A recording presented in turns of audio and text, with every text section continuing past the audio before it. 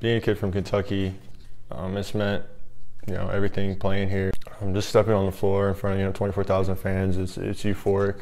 It's like one of them feelings you only feel it. And as a player that's played here, I can't really describe to you. It's just something that you feel. Before pregame, I get a little stressed.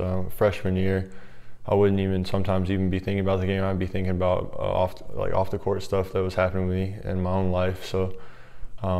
Coming from freshman year and then to sophomore year, not really knowing I was playing a lot, my attitude started to change junior year when I got a little bit more of an opportunity, and from then the stress started it was more stress, but I overcame that by just staying positive and staying confident. Like when I'm out playing the game on the court, all I hear is the fans screaming and just all the loud cheering, the band playing. It's just incredible.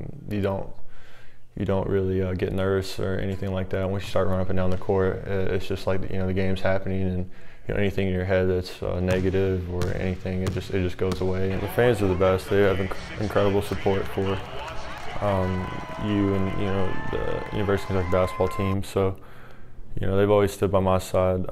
I remember getting in trouble with junior year, and the fans and Coach Cal and everybody just always have my back, and they're the most loyal fans.